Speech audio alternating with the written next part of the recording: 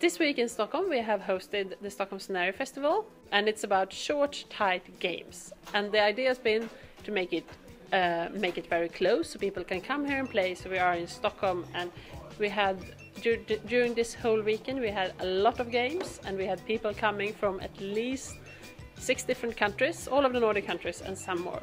I've just been the whole weekend at the Scenario Festival, and I've played 6 different scenarios, which have been very, very different, ranging from non-verbal art, drama, poetry, music, LARP in the 1890 Montmartre, to a sex, drugs and rock and roll LARP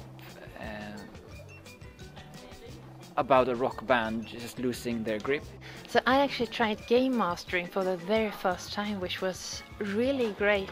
I had a small group, 4 people only, and I had a scenario called In Your Hands, which was physical and really great, lots of emotions, and I really enjoyed it. I thought this was a really great cozy sort of festival. I like the small size, and I also like that they had older scenarios that you could replay. I thought that was really cool. I love the idea of having just a classic track at a convention, even one where lots of new stuff is being produced.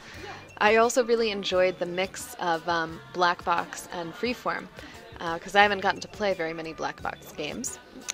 So while I've been here, mostly what I've done is run games. I ran a bunch of classic G-form, and I ran my own game, and then I played in the amazing black box LARP, The White Death.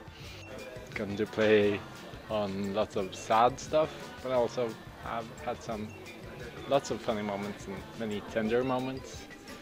And I'm really impressed by everybody I met and everybody involved in creating this festival, as players and organizers and game writers. Well, it's been very different settings, and I just came from one which I feel a lot right now.